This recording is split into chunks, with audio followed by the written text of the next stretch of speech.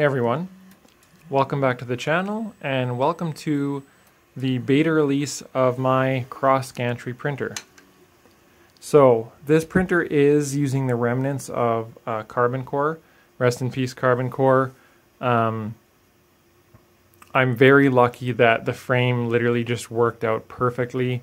I had to just rotate the top 2040 extrusion so I kind of get the two widths or the two channels here that I can mount rails in. I use the inner channel here to mount my MGN12s and it worked out perfectly for belt alignment, keeping everything inside. So that's pretty nice.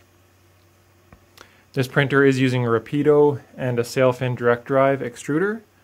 The tool head is a custom design of the EVA 3 universal. So I took the EVA 3's kind of universal shell and I modified it to work on this printer. And I made minimal modifications to it so that extruder pods from the EVA 3 will work. So you can relatively easy use whatever extruder you want on this printer. You basically just have to make some cutouts for the screw heads so that the pod will fit flush inside. Very, very minor. So the Rapido one will be on the Github and then more to follow, I'm sure. I am going to be releasing this printer with two different Z types. It's going to be a lead screw Z or a belted Z. I originally built this printer with a belted Z and it worked out fine. And then I wanted to try some things out, do some comparisons, that type of thing, so I designed the lead screw Z. And again, luckily the 2040 frame allowed me to just basically use the same STLs and just punch a hole in them for the lead screw. I'm actually really liking the lead screw. There's less parts involved, less printed parts, less nuts and bolts, less pulleys, less idlers.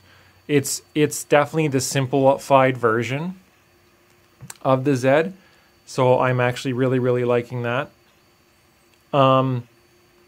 I'm using a 5-sec spider. That's kind of just what I ordered for Carbon Core. The spec for this printer will be an MKS Monster 8. It's kind of the cheapest 8 driver board you can get. Any 8 driver board will work fine, whatever you would like to use. It of course supports Klicky probe. You can see my Klicky mount here. I'm actually using Bijou's Klicky probe. I have to still design a mount for my Meanwell, a 200 watt Meanwell, and then I have to mount my heater. I'm in Rollahan style. I'm kind of just printing on painter tape here. As soon as I get the printer printing, I just kind of want to keep going and I don't want to finish it. Same goes for the wiring. Generally, the power supply will mount at the bottom corner here, and then there'll be a back panel and all the electronics will mount at the back. That's just kind of generally how I do my printers.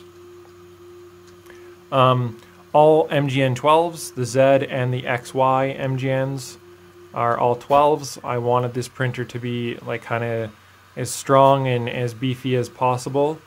I'm still tuning the printer as far as a slicer profile and also getting input shaper and stuff like that running. Right now I'm just running 12,000 acceleration, and then I'm changing the acceleration based on the print, so 5,000 outer, that type of thing. But the print quality I'm very happy with. The part cooling fan here, if you can see, is a EVA Tri-Horn that I modified to work with the tool head, and also so you can mount the 5015. The 5015 sits nice and clean in the back there. There's plenty of room for it. I'm using a 12 volt 5015 that I'm overvolting to 24 volts. So generally on this setup you can get a benchy around 17 minutes, a nice clean benchy in the 17 minute range, which is quite nice. I'm very happy with that. The frame is proving to be nice and rigid. There's definitely a lot of room here for modifications, that type of thing. It's, I mean, simple to build just with these corner brackets. There's nothing else holding the frame together. I kind of just built this on my desk, and everything seemed to square up relatively nicely. 10mm belts, same for the Z, is using 10mm as well. So trying to keep things as simple as possible. I'm hoping or planning on maybe naming this printer Defiant. It's defying a little bit of the norm for cross gantry printers, so it's relatively cheap. It's about $950 USD or $900 USD, depending on what you have, what you want to use, that type of thing. So I like that, and then I like the frame. The frame's very, very robust and very defiant. The movement, that type of thing. It's heavy. It's just kind of a nice printer.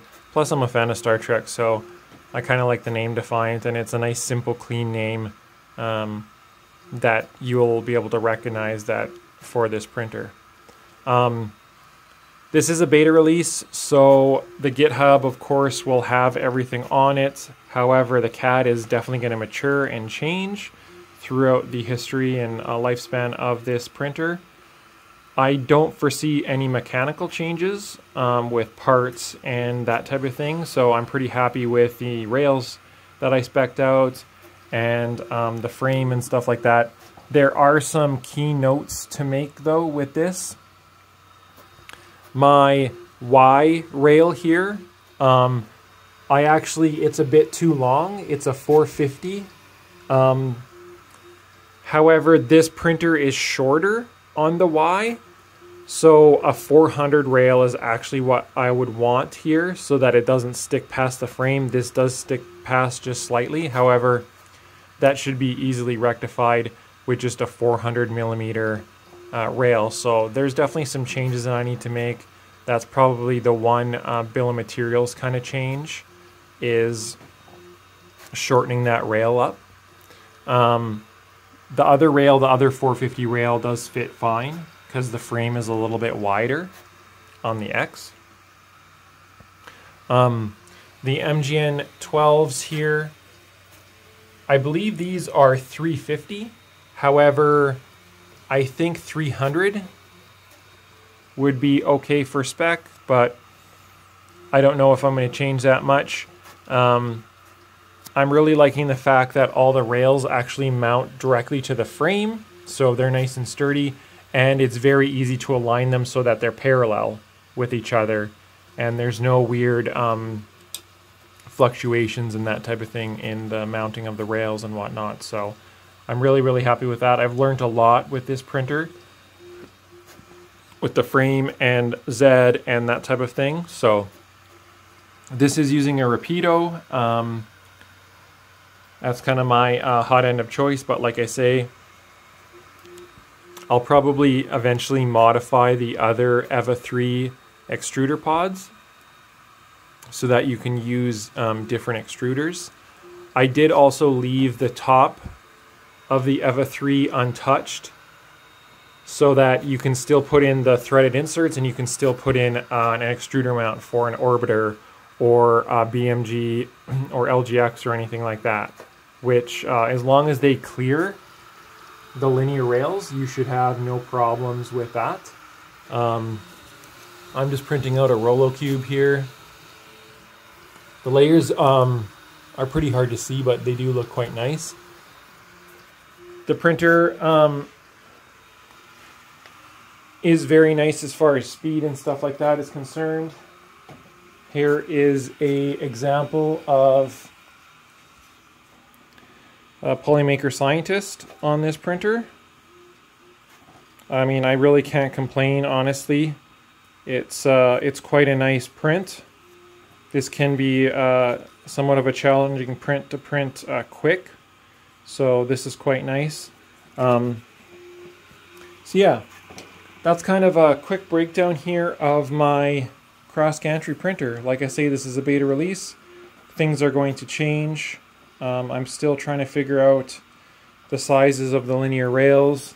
I think they're a little bit bigger than they need to be, like I was talking about with the Z. I want to change the belt tensioners. They're just a little bit overly complicated and they're not that nice to use. They use too much hardware, and they're kind of like busy. I want to simplify them down. quite a bit. But everything was printed here with Polymaker ABS, and that worked out great. Everything's nice and rigid. Especially like the Z mounts here, I made very, very strong so that there's no deflection or anything like that. Same thing for the bed mounts. I am just using a 250 by 250 piece of glass. I'll just put my heater directly on the glass.